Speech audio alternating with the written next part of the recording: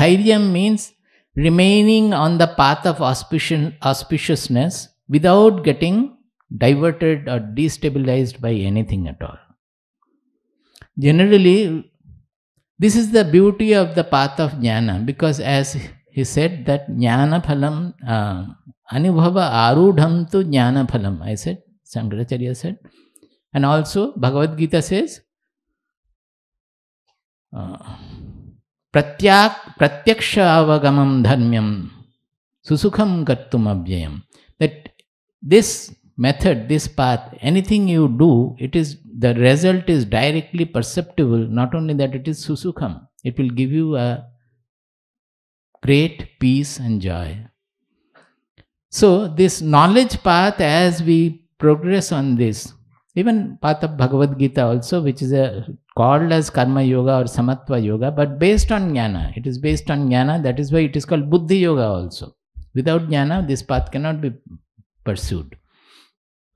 In this path, as we move, we will know ourselves that whether we are moving on the right path or not.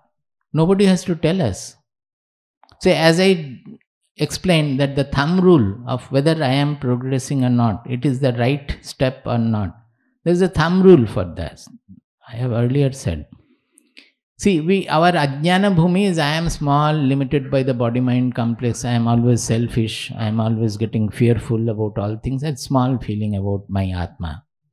And the ultimate of Vedanta is that Atma is all-pervading. It is the same as Brahman. I am universal. That is the ultimate truth.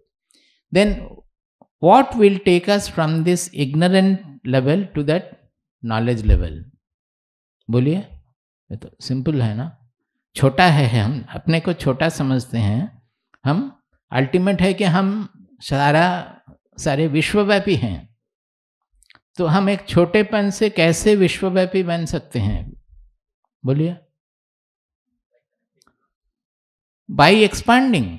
That feeling of expansion should be there in us. I have a feeling of constricted feeling about myself. I feel I am small.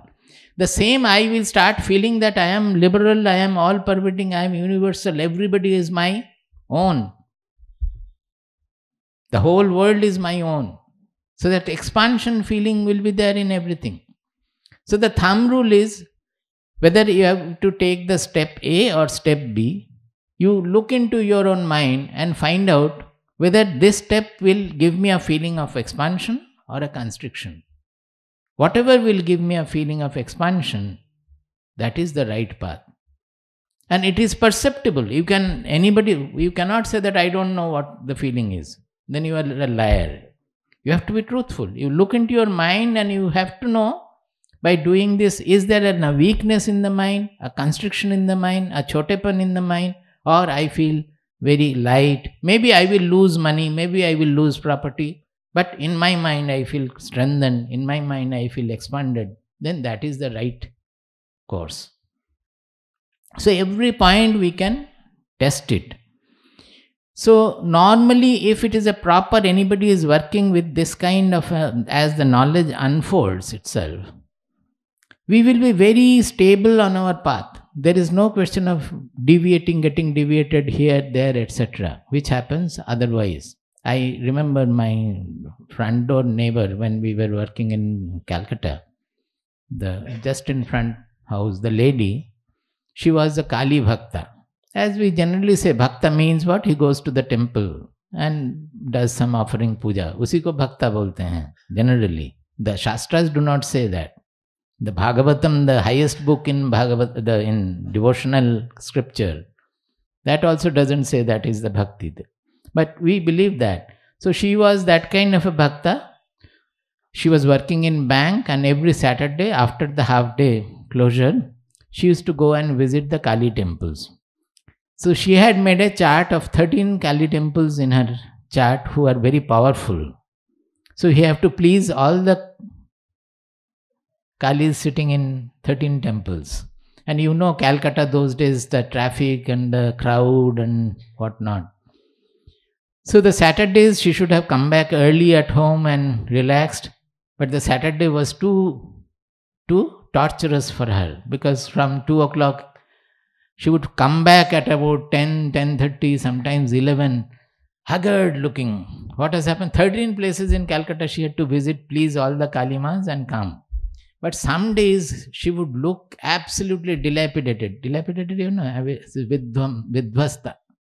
Absolutely vidvast. Why? Oh, that day I have not been able to go to Thantaniya Kalivadi because there was a lot of traffic. And Thantaniya Kalivadi, Kali is very powerful. So what will happen to me? All the other 12 Kalivadis I have been, but this one I have missed. So all the other 12 Kalis, they are powerless. They cannot protect me when that 13th Kali is annoyed with me. All these deviations, distractions, these are lack of Sthairyam. Lack of Sthairyam means stability. If you are proceeding with your knowledge in the proper path, you be devotional, fully devotional. You will be always trying to understand what is the devotion I am going for. Am I growing in devotion? Which will lead me to a proper devotion, to a higher devotion? Nobody has to instruct you. You will know that path, that you are right on the path. So the Sthairyam is a great quality which will come with the unfoldment of jnana. And when it finally, as I said, all the qualities you have to finally pull it to the highest peak. So when you take it to the highest peak, this Sthairyam is much more than the Sthairyam of the space also. Because the whole universe is appearing there. Nothing can destabilize the consciousness. Even if the world completely gets destroyed, nothing happens to consciousness. That destruction takes place in the consciousness itself. So the height of Sthairyam, parakashta of Sthairyam is jnana.